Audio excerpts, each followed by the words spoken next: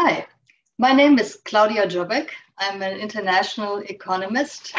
I've worked in this field for many years, including 25 years at the International Monetary Fund in Washington, D.C., and I've traveled to many different countries advising government.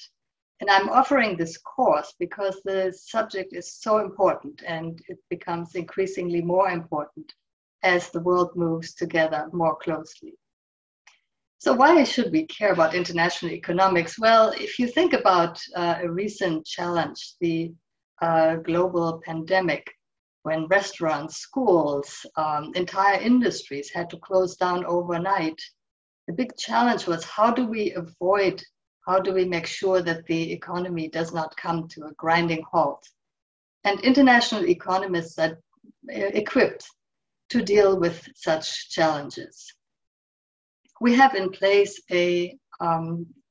what is called architecture, a set of rules, institutions, practices, history, and theories to develop policies on how to address such challenges, but also to make sure that the entire world is involved and that we find solutions to these very large problems.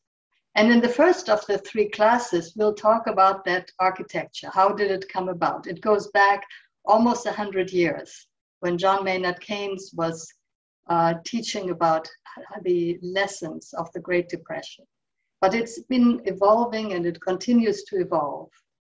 And then in the second and third of the course, we will look at how this architecture, how this set of rules work out in practice. And we will read some chapters from the IMF's World Economic Outlook on such topics as the economic consequences of the sanctions in the context of the war in Ukraine. But we'll also look at some longer term challenges that the world community faces, such as aging, which is something that we observe in all of the advanced economies. So with that, I hope I've sparked your interest and you will join me in this course later on this semester. Bye-bye.